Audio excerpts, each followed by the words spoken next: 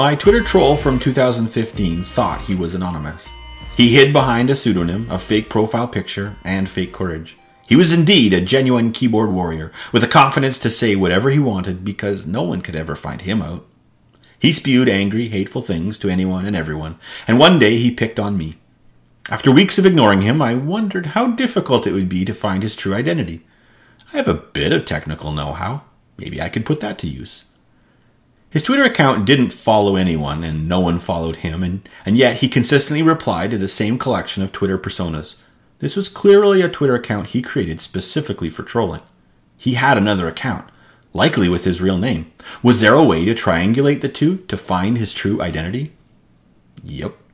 A few scripts later, and out of 300 million on Twitter, I had narrowed down the list to only a few possible candidates.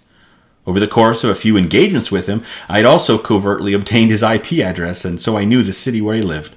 And that short list was now reduced to one. I admit, I was initially elated, exuberant, feeling awfully victorious. I had found my troll, his real name, his profile picture, even his Facebook account. He had recently married his high school sweetheart. He was soon to be a father.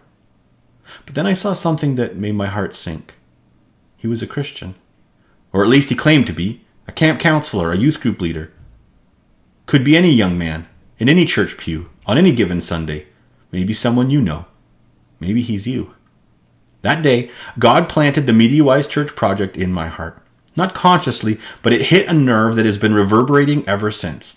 A deep sadness over the hypocrisy, over this duplicitous lifestyle, over the repressed anger and hate that this fake Twitter account appeared to be an outlet for, over the awful testimony for Christ, and the implications to all this in his real life, with a real wife, with a real family, in a real church. Jesus' words are ever more prescient.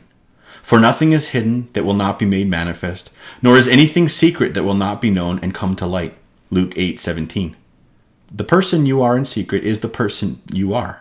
It's as simple as that. The proof of your character is revealed, not by the things you do when everyone is looking, but in what you do when you think no one is looking. The things you say in a direct message, the words you use from an anonymous account, the content you consume in privacy mode or over a VPN.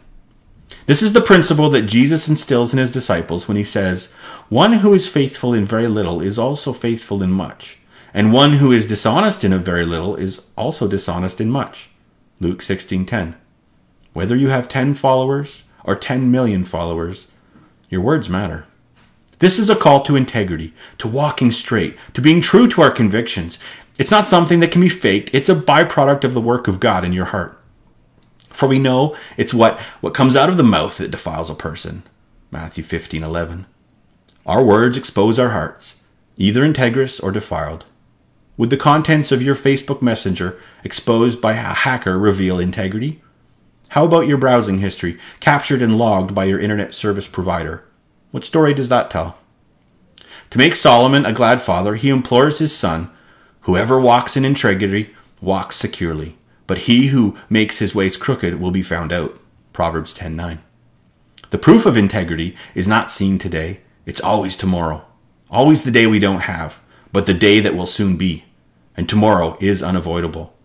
A crooked path only leads to all the wrong places. And when you get there, there's no hiding the path you took. Because at that point, it's irrelevant. It's too late. You're in the wrong place, and there's no hiding that. So yes, look carefully then to how you tweet. But this is also a call to integrity with our time. Paul reminds us to look carefully then to how you walk, not as unwise, but as wise, making the best use of the time because the days are evil. Ephesians 5:15-16.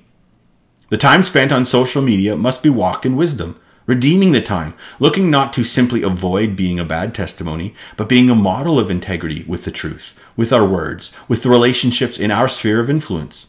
Our followers, as few as there may be, are to be led with integrity. The commitment of the MediaWise.church is to a good conscience so that when you are slandered, those who revile your good behavior in Christ may be put to shame. 1 Peter 3:16. That is to say, to not give any ammunition to the criticism of men, to bear the name of Christ with honor and shine brightly with integrity.